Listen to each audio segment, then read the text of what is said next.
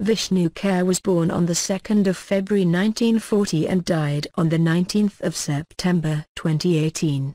He was an Indian Hindi poet, translator, literary and film critic, journalist and scriptwriter.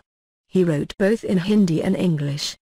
He taught English literature at university level, served as the program secretary of Sahitya Akademi, the National Academy of Letters in India, and was editor of the Hindi daily Navbharat Times in Lucknow, Jaipur and New Delhi.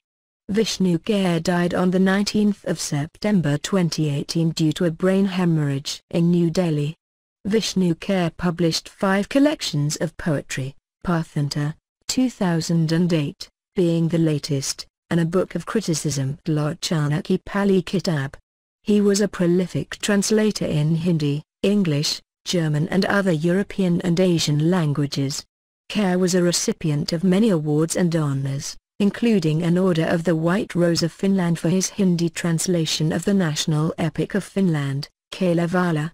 He was also awarded Order of the Cross of Terra 4 class by Government of Estonia for his Hindi translation of the national epic of Estonia, Kavipoeg. He received many prestigious Hindi literary awards like the Raghuvir Sahai Samman, Maitalisharan Gupt Samman as well as the Shikhar Samman. He died at 78 years old.